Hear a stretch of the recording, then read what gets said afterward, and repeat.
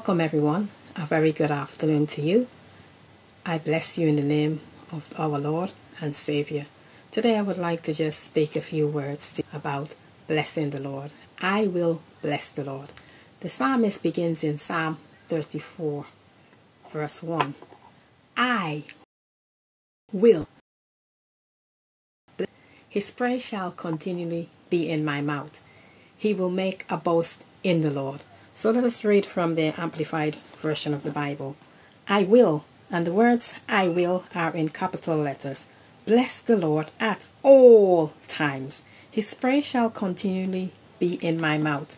So David the psalmist, he made a conscious decision to bless the Lord at all times. His praise will continually be in his mouth. So the psalmist David, he was going to bless the Lord in the good times, in the bad times, in the in-between times, always. Hallelujah. Regardless of his circumstances, he would have a song in his heart. He would have some worship in his mouth. He would have some praise because he would be thinking of the lovely King of Kings and Lord of Lords. How beautiful he is, how wonderful he is, how powerful he is, how excellent he is.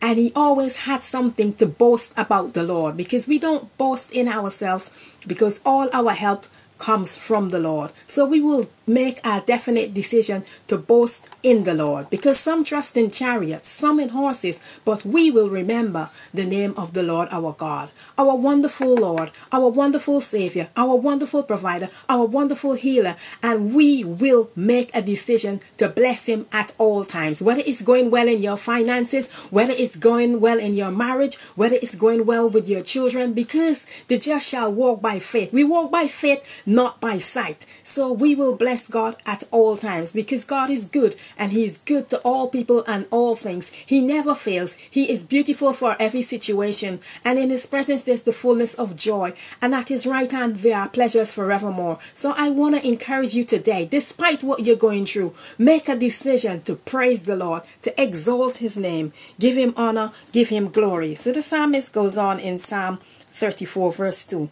My life makes its boast in the Lord. Let the humble and afflicted hear and be glad. What are you going to boast about the Lord? We're going to boast about him because he is our Savior. He is our Lord. He has healed us. He has saved us. He has set us free. And he who the Son sets free is free indeed. He has woken us up to see another wonderful day, another precious day. Praise God. So despite what you're going through, you will always have more things to give praise and thanks for. Praise the name of Jesus. We give God honor and we give God glory, because we must not give the devil any room. We must exalt God. Hallelujah. Boast about his bigness. Make him bigger. Make him greater, because he is greater than greatest. He is better than best. He is beautiful for every situation, and he must be exalted. He must be loved. He must be appreciated. So we will magnify the Lord at all times. We will not magnify our problems. Hallelujah. Because that's giving glory to the devil, who only comes to steal, kill, and destroy. So I encourage you to bless those.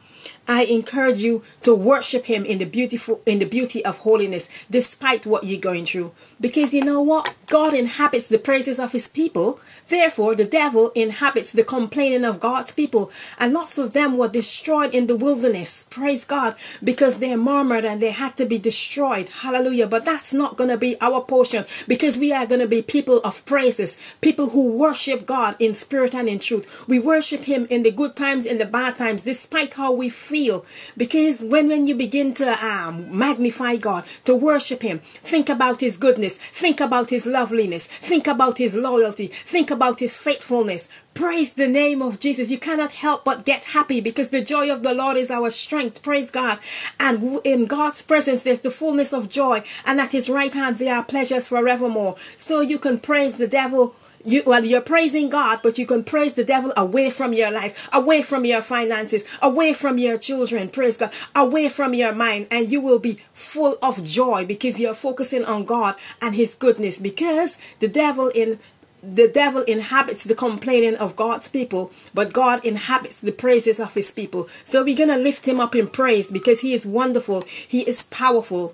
Even when an evil spirit had come upon Saul, because the Spirit of God had departed upon him because of his disobedience, and God had taken the kingdom away from him. Praise the name of Jesus. When David, the anointed servant of God, when he would play the harp, the evil spirit would have to disappear from Saul, and he would have peace, because God is the Prince of Peace. And I'm here to tell you, despite what you're going through, praise God, worship him in the beauty of holiness, begin to smile, lift him up, look back in your life and see what God has done for you.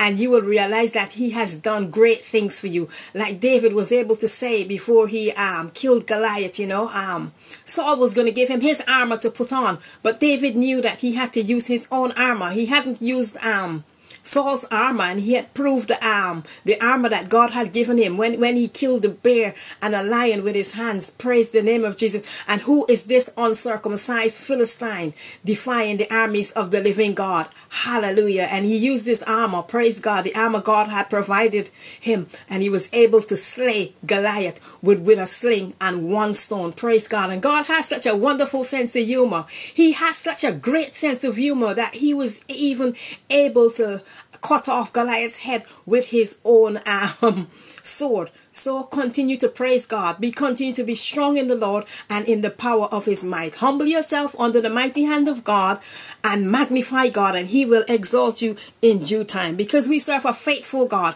We serve a loyal God. We serve a loving God, the God who can never fail. You stand up for Jesus and he will stand up for you. If God be for us, who can be against us? And we can confidently say as believers, since God be for us, who can be against us? Because nothing shall separate us from the love of God. Hallelujah. So I will close with this last verse, Psalm 34 verse 3. And I'm reading from the Amplified Version of the Bible. Oh, magnify the Lord with me, and let us exalt his name together. So magnify him with me. Make a boast in the Lord. Hallelujah.